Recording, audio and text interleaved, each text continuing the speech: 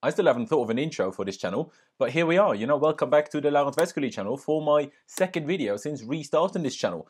And hopefully this time I'm actually sat in the middle of the screen, unlike last time when I was a slight bit to that side, I think. Whatever it is, hopefully it's better now. The lighting still isn't great because daylight and windows, well, these are the issues that we're facing right here, right now.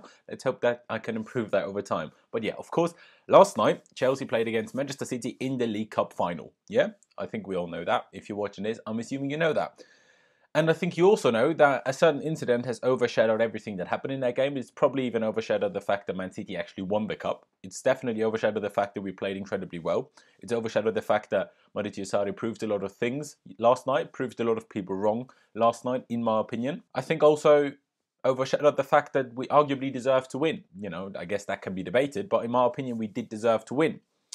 But what was that? Obviously, you know it from the title, and I'm sorry about the title because I don't have the exact answer, because the whole incident doesn't make sense. Like, there's things that just suggest one thing, and then there's other things that suggest a completely different thing.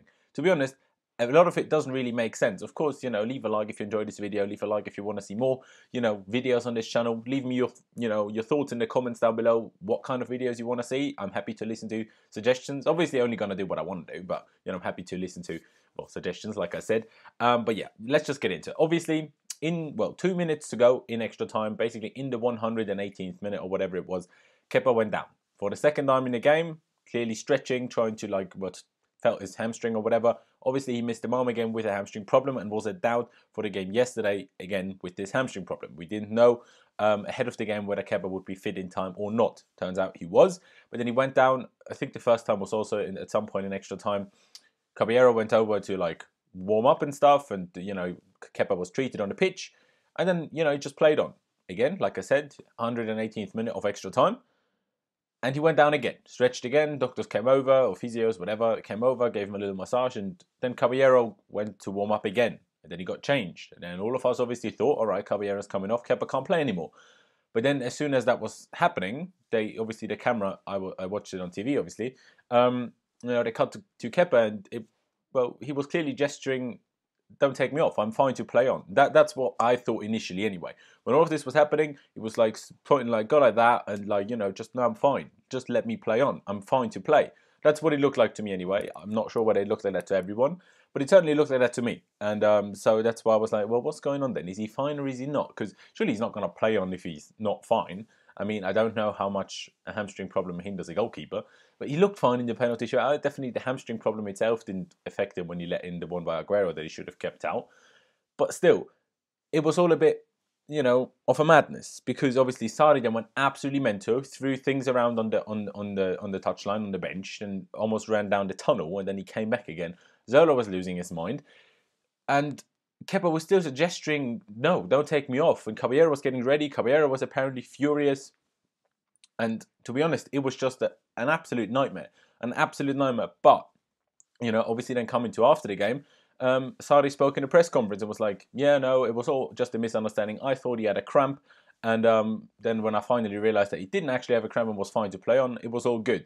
And, he said that once the doctors told him, it was all calm. And, you can believe that. You cannot believe that. I choose to, for the most part, believe it. Kepa obviously also released a statement basically saying the same thing. Obviously, that is all PR planned by the club and stuff. And, it might be true, but it doesn't necessarily have to be just because they said the exact same things. Now, another thing that is interesting to look at is what happened between extra time and the penalty shootout. Now, Rudiger clearly had to calm down Sarri for whatever reason, as he was trying to talk to Kepa or whatever he tried to do to Kepa. I don't know. But then, Sarri's story of the press conference saying once the doctors came over to him a few minutes later and explained the story to him, he wasn't angry anymore. He was calm. He understood. And that doesn't really make sense, because when would that have happened? Was that not before the period between extra time and the shootout? A bit strange. A bit strange. I mean, Sarri did say that in his opinion, Kepa was right to say, he wants to stay on the pitch because he was fine, to play on. But he also said that he conducted himself in a bad way.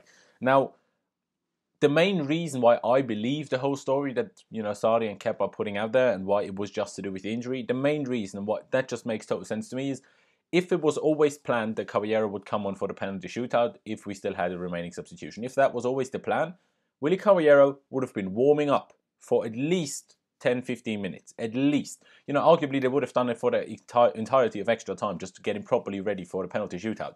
You don't bring on a goalkeeper for a penalty shootout and have him warm up for a minute and a half. You don't do that. That is not a thing that happens. Like, no, just no. And that's why I believe that it wasn't a tactical thing and that it wasn't Kepa just refusing to go off. It was just him saying, I'm fine, I'm not injured, please let me play on, which does, you know, make complete sense. But you can still get into the whole argument, why on earth didn't Kepa just run over to the sideline and explain to Sarri, mate, I'm fine. You know, he was in his box, Sarri was on the touchline, that's what, 60, 70 meters, 60, 70 yards difference? Just run over and explain it. Surely that would have made things a lot simpler, would have saved face for Sarri, would have saved face for Kepa, would have saved face for the club, because, you know, we are looking a bit like mugs, in all honesty. I mean, Sarri certainly didn't help himself either with his absolute fury on the sideline. Like, why is he throwing things around? Why is he running away for a second and then coming back again? I mean, I know you're angry, yeah, but there's no point in doing that. Like, that doesn't make anything better, and, you know, I just don't get it. Another thing that I find a little bit strange, I don't have confirmation on that, but I saw on Twitter that basically shortly after all of this happened and when, you know, Sarri was basically preparing Caballero to come on, the two doctors were set right behind Sarri. So, why didn't they intervene when, you know, he was going to bring Caballero on for Kepa if, you know, they knew that he was fine? That doesn't really make sense to me. I don't know whether, you know, they are doctors, I know that. I'm not sure whether they were the ones that actually treated him on the pitch, because they weren't on the pitch anymore, but were they already back on the bench? I don't know. But these are the things that make it a little bit strange to me, which make the whole story not align, in my opinion. But again, I'll go back to the same point I just made. If Caballero was planned to come on for the penalty shootout, for the reason they played against City, they played against Aguero and stuff like that, that he maybe, you know, has an, you know, psychological edge over them in a penalty shootout, that if that was always the plan, he would have been warming up for a lot of extra time. And he didn't do that. So that's why I don't believe that it was just a tactical thing, that he just wanted Caballero in goal for the penalty shootout. I just can't believe that. But it still made us look horrible. It still made us look horrible. Kepa should have just run over. Sarri should not have lost his mind like that. And at the end of the day, you know, if, you know, you say you're not injured, you're fine to play on, you don't just stand there and just refuse to walk over. Like, that's not how Kepa should have acted. I agree that if he's fine and he knows that, you know, Sarri wouldn't have taken him off if he's not injured, basically. Okay, yes, tell them that, and then I'm sure they will let you stay on. But don't just stand there and refuse to go over and, you know, just do that over to the bench and stuff and shout around like a crazy person. What's the point in doing that? If your number comes up on the board, you go over there. Like, if they don't react to you gesturing, no, I'm fine to play on, if they don't react to that and they tell you to come over, to come off, you go over there and try to explain it to your manager. And when he then says, oh, fair enough, makes sense, go back on the pitch, it's all good, then great. And if he still says, oh no, you gotta come off, then you come off. It's as simple as that. But I do still believe that everything has been blown out of proportion, because with why I believe that Kepa was injured, you know, I've heard some conspiracy theories that Kepa was wasting time, wasn't actually even injured, and it was all tactical. Again, Caballero would have been warming up. It wouldn't have just been as simple as, you know, Caballero just warms up for a minute and then comes on for the penalty shootout. Would not have happened like that. Either way, though, it just made us look bad. You know, I think Sarri handled it pretty well in the press conference after. Whether he was just defending Kepa to save face or whether he was telling the truth doesn't really matter. I think he handled it well. He didn't handle it well at all during the game. Neither did Kepa, like I say. What I also want to point out is this weird little clip of Kepa that is circling on Twitter and the internet, of Kepa winking to the camera, I think after extra time. I don't have confirmation whether that was after extra time. The video I saw didn't have the time showing anywhere. That could have been after 90 minutes. In theory, I don't know. But if it was after extra time, it's a bit weird. Why are you winking to the camera for after all of this happened a minute ago? Like, why are you doing that for? That doesn't make any sense. So again, it's just things that don't make the story align, or make the story not align, whatever the English wording is. You know what I'm trying to say? That's why it's all so confusing. There's some things that just seem totally logical. It's all calm and it's fine, like Caballero not warming up. But then these other things just don't make a lot of sense. Another thing that I do want to mention, though, is the whole situation of Azpilicueta and David Luiz, and just no players really doing anything about this. David Luiz, yes, he walked over to Kepa, spoke to him, apparently said to him, well, if your number comes up, basically just respect what the manager's doing and go off. He tells you to come off, you have to come off. And fair enough, David Luiz did that. Could he have done more? Yes. Could he have, well, either basically carried Kepa off the pitch, basically, or, you know, after Kepa told him the situation, I'm not actually injured, that's the only reason why he wants me to come off, I'm fine. If Kepa doesn't walk over, for whatever reason, doesn't want to leave his goal just in case play continues for whatever reason, because the ref is a dickhead. I mean, City should have had a man sent off, and that didn't happen. So you never know with those refs in England. So David Luiz could have run over and said to Sarri, actually, he's fine. If that's the only reason you want to take him off for, you don't need to take him off. That could have been done. But what really triggered me is Azpilicueta. And I'm not going to make this all about Azpilicueta. You know, Kepa did wrong. Sarri, to an extent, did wrong with how he lost his mind. But Azpilicueta said after the game, I didn't see the interview, I only saw the quotes. I don't know what happened. When asked about the incident with Kepa, he said, I don't know what happened. I was on the other side of the pitch. First of all, that's not necessarily true. He was definitely not on the complete other side of the pitch. Everyone knew what was going on. Everyone in the stand, everyone on TV, Pep Guardiola, the City players, even Vincent Kompany spoke about it as well. Like, none of this, he can't not know what was going on. And if he didn't know, it's your job to know, mate. It is your job to know. You're the bloody captain. You're meant to know these things. That's your job as the captain. Do you know what I mean? Like, that just doesn't make any sense in the first place. But if he did know, because I'm assuming he did, because how on earth would he not know what was going on? Why? Either first of all, why did he say that he didn't know in his interview or whatever he gave? And why didn't he do anything? Okay, it was David Luiz that was over there and spoke to Kepa. Could have done more. But that's why I've always said David Luiz to me is way more of a captain than Azpilicueta. But again, I don't want to necessarily make this about Azpilicueta. It just annoys me that all of this is just taken away from our quality performance yesterday, because we were really good. Yes, we lost, and I'm absolutely devastated by the fact that we lost. It would have won Sarri his first major trophy. It would have just given the club a boost and all sorts. It would have been great. But the fact that we played so well against Man City, again, you know, obviously we beat them at the Bridge. Then we lost 6-0, which, you know, wasn't helped by players just bottling it. You know, Alonso, Barkley, all of them, and then we were 3-0 down within, like, what, less than 20 minutes anyway. 4-0 down within 23 minutes. So then you're already, like, screwed. It doesn't matter what you do as the manager. If you're 4-0 down, that after, like, that short amount of time, and nothing really to do with any tactical approach, because the goals were a wonder goal and 3 individual mistakes, in all honesty, what can you do as a manager? But today proved again, proved that he knows what he's doing, that he knows how to set his team up, that he played a bit more defensive. He pressed. We still did some pressing, you know, but we pressed a lot less high up the pitch. We didn't press their centre-backs as much, and we didn't press their goalkeeper at all, because Sarri said in his press conference as well, Ederson can just play over that, and then we're lacking numbers basically in other areas of the pitch. So we let them have a bit of space there. But our pressing out wide on Leroy Sané when he came on Sterling or Bernardo Silva was incredible. Pedro and Willian worked their bloody socks off. But going forward, they both weren't especially great. Particularly Pedro wasn't great going forward. But defensively, their work rate was unbelievable. Emerson had a phenomenal game. Azpilicueta, now that he had a little bit of help, was absolutely phenomenal. Didn't let Sterling do anything. Absolutely anything. Quality. David Luiz and Rudiger as well. Jorginho, tackles, you know, passing, pressing. His pressing alongside Kante was remarkable. The way they pressed, again, not like the centre-backs and the goalkeeper, but towards the middle area of the pitch. Absolute quality. And all of this incident is just overshadowing everything. And it's very disappointing. It's extremely disappointing. But at the end of the day, I don't see the point like dropping Kepa now or never playing him again. I think he's a young guy. He's, 23 or whatever.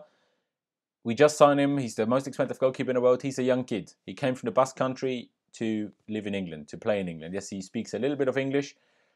But I think you need to let the kid off. Like, I know he didn't conduct himself in the best way at all. But, all right then, what do we do? Do we play Willy Caballero, can't play with the ball at his feet, and we just play a lot worse? What is the point in that? I don't know whether Kepa is now injured because of the hamstring problem that he had towards the end of the game, clearly. I don't know whether he will miss the game against Tottenham. If he does, you know, I don't know. Will he be left out? Will they even tell us that he's injured? I don't know. Will they say that he's injured when he's not and he's actually being dropped and punished? We don't know just yet. But I just don't see the point. Make up, you know, apologise. Chelsea are really trying everything. They, you know, released statements by Kepa, they released statements by Sarri, they released statements by David Luiz on the situation. It is a very, very tricky situation, but I really hope that the club, well, not the club, but we can just solve it internally. I don't want everything to be about this now, because what it should be about is our remarkable performance and, you know, the disappointing defeat, but still that we can still do good things this season. That we can win the Europa League. That we can still make top 4. Yes, United are on a great bit of form. Arsenal are also not in a horrible run of form. Tottenham obviously doing well. So beating them on Wednesday would be huge. Whether we will or not, to be honest, I very much doubt it, especially because we played 120 minutes on Sunday and they played on Saturday a normal Premier League game. So I don't see much too much hope in it, but I still think we can win the Europa League, and I still think we can finish top 4. You know, the season is still long. The season is still long. We're only in February. It's still February. Yes, it only runs until the 12th of May, but we still got some good time to go. I think everything is still possible. I think Sarri is the man to take us forward. I don't see the point at all in sacking him. I've said it on the other video that I've recorded on here for various reasons, but I think yesterday showed again why he shouldn't be sacked for a footballing reason as well. But like I said at the time as well, if we do lose to Tottenham, it wouldn't surprise me at all if he was sacked on like Thursday or Friday or whatever. That would just make sense to me. Not make sense, but I can just see it happening, if you will. But yeah, to be honest, I've been rambling for way too long already. You know, make of the Kepa situation what you will. I don't think there's a right and a wrong answer right now with everything we know. Like I say, I told you what I believe. I believe that he wasn't injured. Sarri thought he was injured. And then Sarri lost his cool because he was like, why on earth is he injured but refusing to come off? And that obviously infuriated Sarri. Clearly, that's what I believe anyway. You're happy to disagree. You're happy to say that, you know, Kepa fucked it up and whatever. Fine. If that's your opinion, you do you. I don't agree with it, but fair enough. I just don't see the point in now slating Kepa. Again, he's a young guy. He's a young goalkeeper. Big price tag and doing really well so far this season. So let's not scrutinise him. Let's not make things a lot worse for him. Let's not make things worse for the club because, you know, let's support the club. Let's make it better for the club. We are the fans of the club. You know, let's not make the internet outrage even worse because Chelsea fans actually support the outrage. You know, that's not going to help anyone. It's not going to help anyone. We're not going to get rid of Kepa Arrizabalaga. Whether we get the transfer ban in the summer, which I very much doubt still, or whether we get it in January after, we can't afford to let go of another goalkeeper. We cannot afford to do such a thing right now. Absolutely not.